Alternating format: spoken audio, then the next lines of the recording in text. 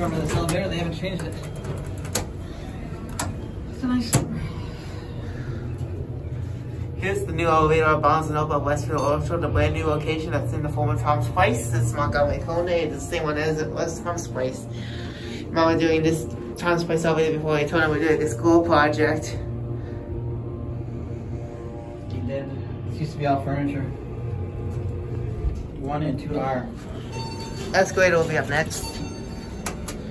We'll go back down for that. Oh, that's a big store. Yeah, lots of merchandise up there. I'm going to be going to the new Blooming store next. Now Blooming is closed. We're going to be heading out to the Blooming store where the old Barnes & Noble was. That should be the same. I looked at mine, it looks like the same layout as Barnes & Noble. That just had an elevator on the side, right? And an escalator in the middle. Okay.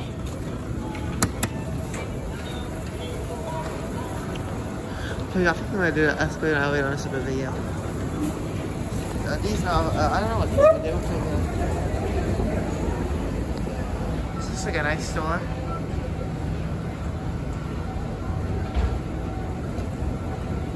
I think most of the stores up here, that's a small portion down there.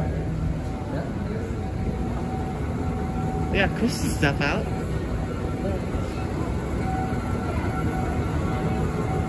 That's a nice view.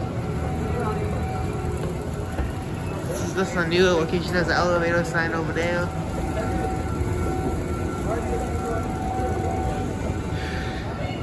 I'm gonna have a Capitol over there too. In the form of McCormick and Schmick's. I think I might see Bloomingdale still on the map, though I'm not sure.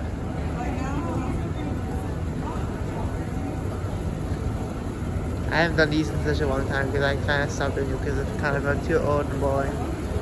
Maybe that's it.